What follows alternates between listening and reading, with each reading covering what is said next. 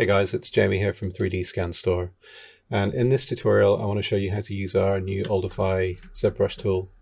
I'm using this Panthro model by Niazi Serimogo, and basically what we've got here is a load of layers with different wrinkles on, and this is applied to our standard base mesh here. So what we can do is we can import our model, which would be sculpted with our base mesh, and then we can simply apply wrinkle maps. There's quite a few here to choose from. So we've got all sorts of different ones. These have all been extracted from scans. And as well as the wrinkle maps, we have also got some lip thinner layers, just to add a sort of older kind of look to the lips. And we've also got some skin detail layers, which will add the fine details like the skin pores and sort of very fine wrinkles. And there's 3 layers of those, so you can kind of choose which ones suit your character. So what I want to do is talk a little bit about how you can apply these wrinkles to your sculpt. So as with nearly all of our sort of products, you need to use our base mesh, which is the standard head base mesh, which is available with this product. It's also available for free on our scan store. You can download it from the blog. So the first thing we're going to want to do, assuming that we have our model here and we haven't actually sculpted it using our base mesh, is we're going to want to wrap our base mesh onto this model. Now I've done this multiple times in multiple different projects, so I'm just going to run through it very, very quickly. And we'll be using RS3D's wrap 3, sorry. Okay, so here we are in wrap, and basically what we're going to do is use our base mesh, which has the guide object applied, and we're just going to select the points corresponding to the points on your sculpt. So as I said before, I've done this multiple times before, so we're just going to sort of select the points on the guide around the lips and try and match them as closely as we can to the sort of same position on your sculpt. So I'm just going to fast forward this whilst I go through this process. So I'm just sort of selecting the points and corresponding to these dots that are actually on the guide. I'm just trying to do it as accurately as I can and match it as closely as I can to the actual sculpt. The more accurate you do this, the better the results will be with the wrinkle maps. So that's pretty much all the points selected. So now what I need to do is create a polygon mask so that we won't actually be wrapping areas like the inside of the mouth.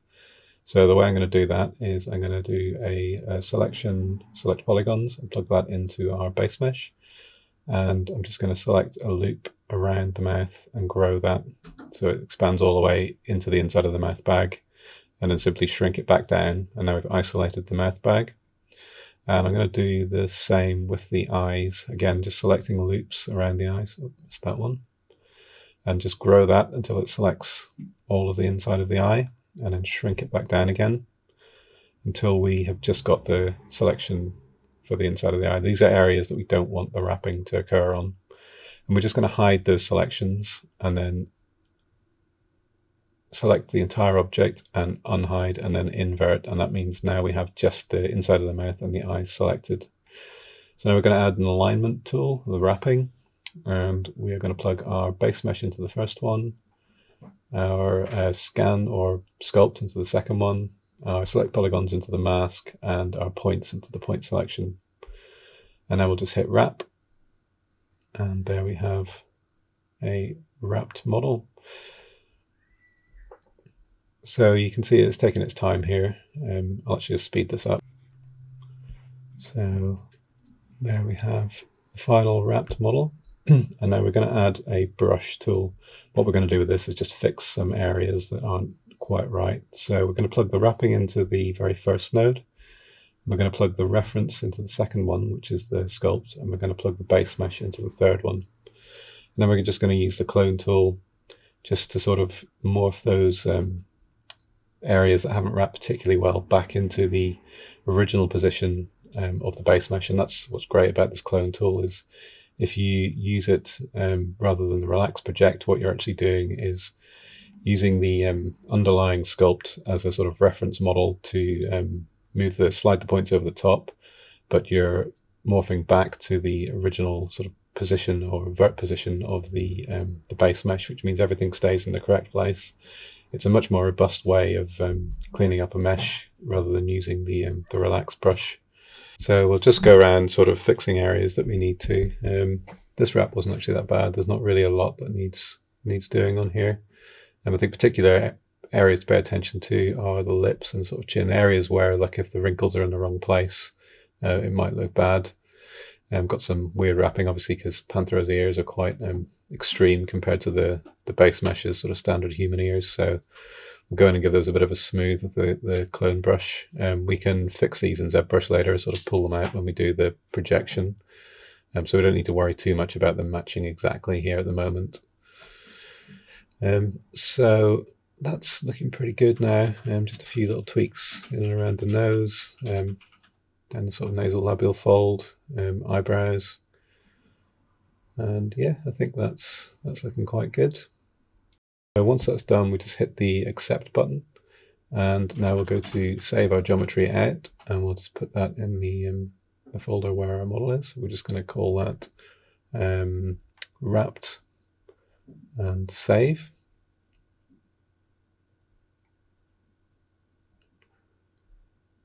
Cool.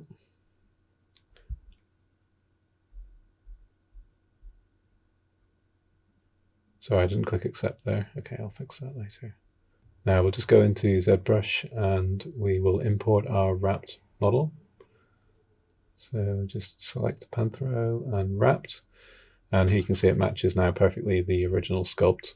And we will just check it's all in the right place. And I think what we're going to do here is just fix these ears. So just using the move brush in ZBrush, we'll just sort of move these polygons into the correct position for the ears. So whenever we do the project, that's all going to work.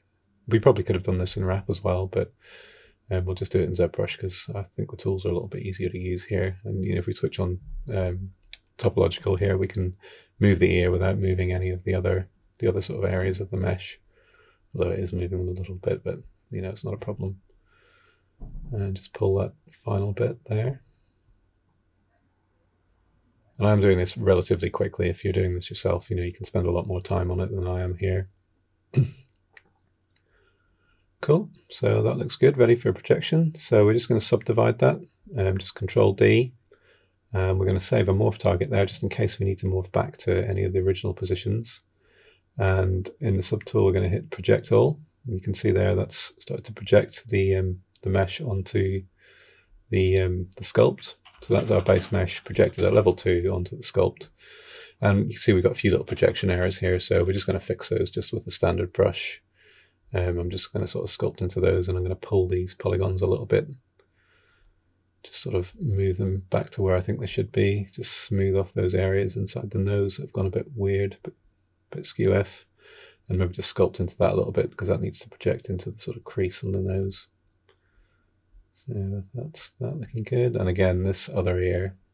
And because these ears are such an extreme change from the, the sort of shape of a normal human ear, they do need a little bit of extra work. So I'll just sort of fix those a little bit and then prepare it for the next project.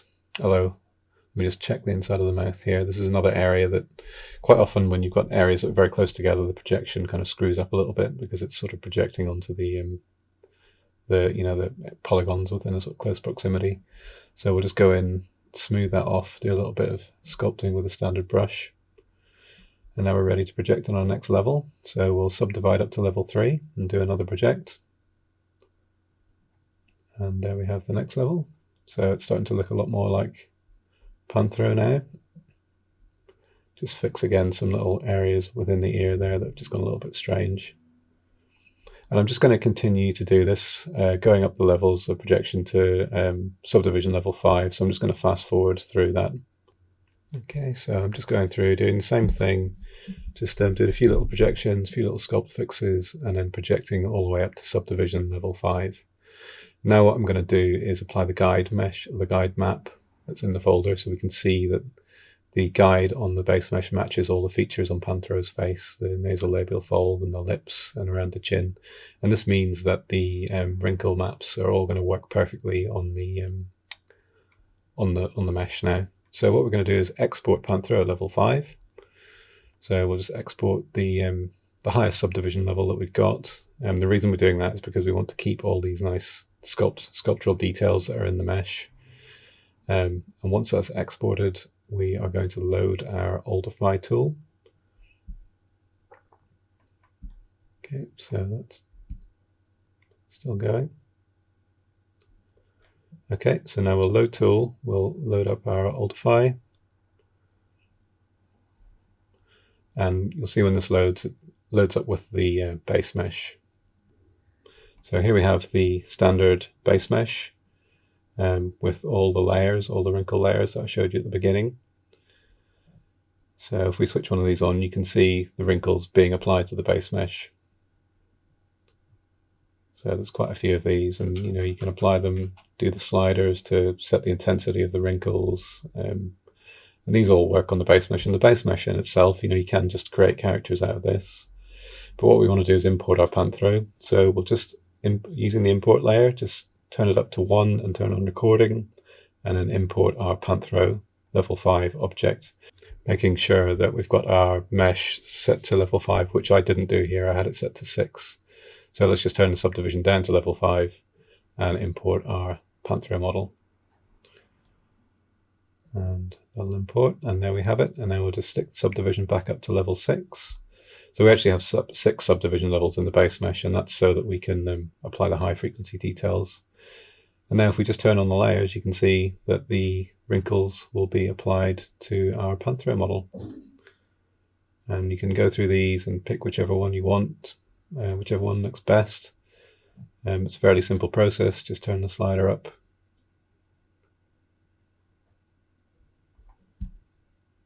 And you can sort of try and look dev a character very, very quickly. Well, an older character anyway.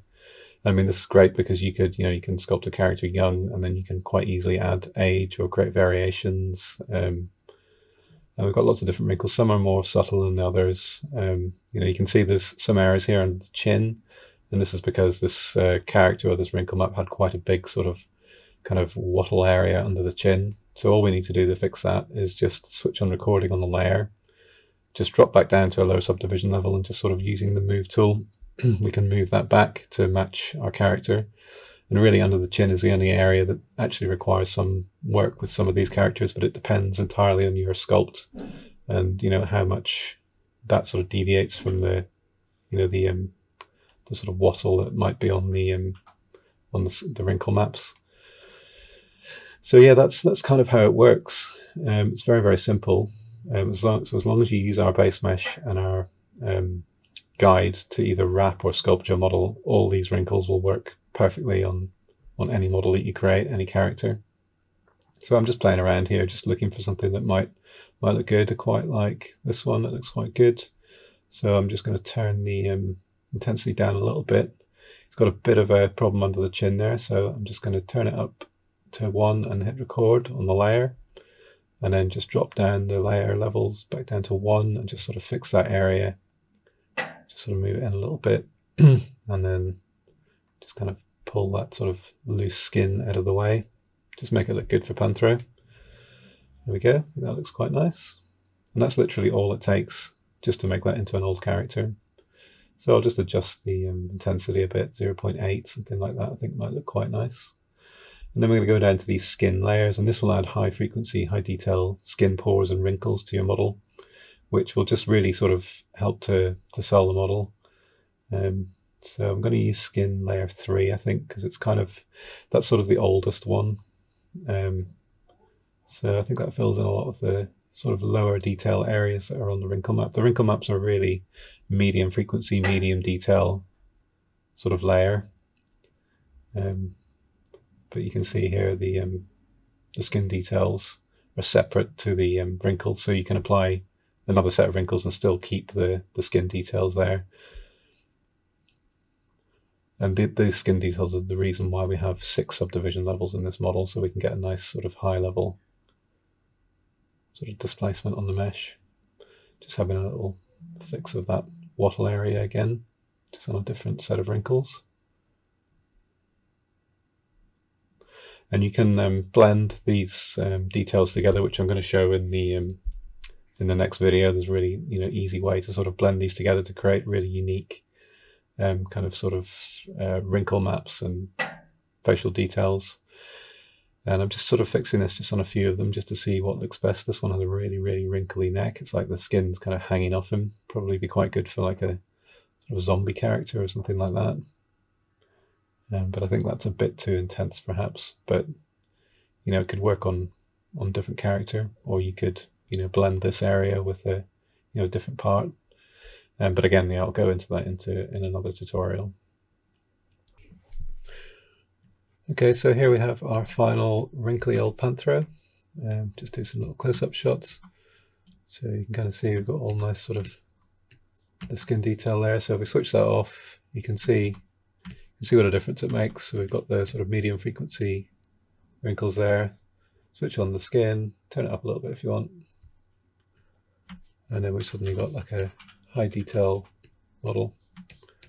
Lots of nice wrinkles and folds.